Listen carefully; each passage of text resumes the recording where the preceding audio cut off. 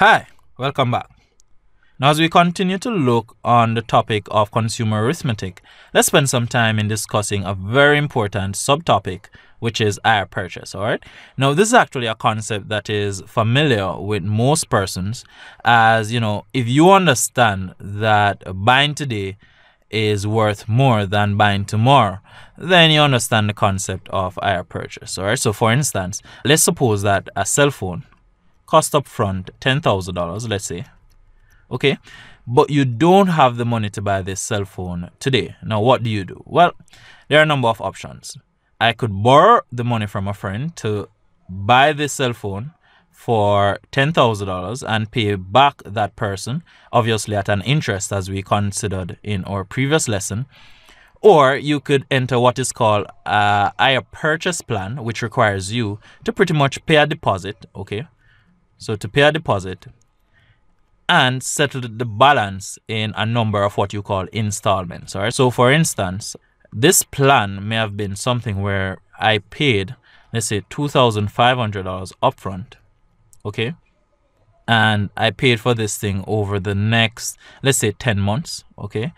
And let's suppose I paid $1,000 over the next 10 months. All right. So we will make 10 payments of $1,000 plus a deposit of $2,500. Now, notice under this scenario, you'd actually end up paying $10,000 plus $2,500, which is in total $12,500. So naturally, if you're taking longer to pay for an item that you already have in your possession, then you would have to pretty much compensate the seller with more money. And this is exactly the concept of hire purchase. All right. So paying up front, you will pay less, but paying over a number of installments, then you would end up paying more. Now let's take a quick look at our lesson, and we will be doing a number of examples to actually get the concept out. Now the first example we'll look at, we see here that a watch listed for $35,000 can be bought with a deposit of 20% and a monthly installment of $1,500 for 2 years. All right. So to buy this watch, okay, which now costs $35,000, we can actually buy this thing on what we call hire purchase, which requires us to pay a deposit of 20%. All right. So let's calculate our deposit. Okay. So this is actually 20% of your listed price. And this gives us $7,000. Okay. And given that we know our deposit amount, then our total installments, okay, so our total installments must be 2 years worth of $1,500 payment. All right. Now, 2 years, given that these are monthly payments, then 2 years equates to 24 months. And if I'm paying $1,500 for 24 months, then in total, I would have paid, so this is 1,500 times 24. And so I would have paid $36,000. And therefore, my total price, okay, total price for this item is $7,000 plus $36,000 under this hire purchase plan. All right. So I'm paying in total $43,000 for an item that costs $35,000. All right. So it actually makes sense to purchase upfront, but as you know, you may not have the money to purchase upfront. So the first thing that it asks us is to calculate the hire purchase price, which we did, which is $43,000. Okay. And then it asks us for the interest that is paid over 2 years. Well, this is a bit dubious. All right. So while we're not looking at interest, you can look at the fact that paying over 2 years have a certain risk for the seller, given that you're getting the watch upfront. The watch could have been damaged and, he gets nothing back. And therefore, there has to be some mechanism inbuilt to ensure that he's getting more money over the period for the risk that the watch that he's selling and he has yet to collect for is actually in good standing. All right. So that can be looked at as interest, the difference in the amount that you pay under the hire purchase scenario and under the paying upfront scenario. All right. So given that I would have paid, let's say this is $8,000 more. Okay. So this is $43,000 minus $35,000, which gives us $8,000. And so I can look at this thing as being the interest that I've paid for this watch. And finally, we are asked to express the interest as a percentage of the cash price. Well, the cash price here is $35,000, and so 8,000 divided by 35,000 gives us, so this is 8,000 divided by 35,000 gives us 0.2285, or so this is actually 0.2286.